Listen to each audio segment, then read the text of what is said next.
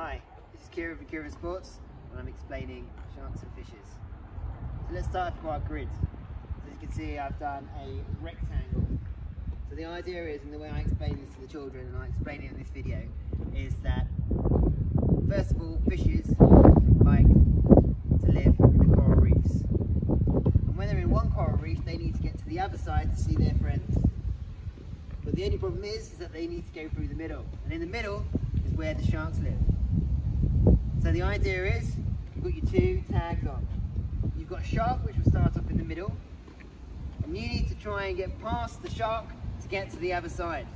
So generally you'll have lots of players on here and you'll just start with the one shark. What I do is you're running, you're using the skills, your evasion skills to get past. If your tag is taken, you automatically become a shark. Now the key to this game is control. So once they all run to this side, and everyone comes over to this side, the ones that haven't been caught stay here. The ones who have been caught, they become sharks. So eventually you'll have lots and lots of sharks, and not so many fishes.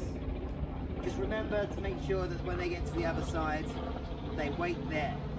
Okay? Now, another progression to this game is that you can introduce a rugby ball. So I'm going to show you what I mean by this. Two hands on a rugby ball. This time, they need to try and run across. Same thing, but it's like real rugby. So running across, trying to get past the sharks, and trying to dodge. Two things.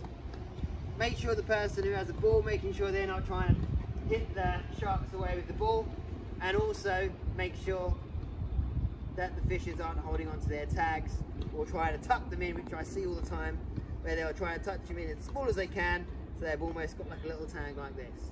Okay? Good luck.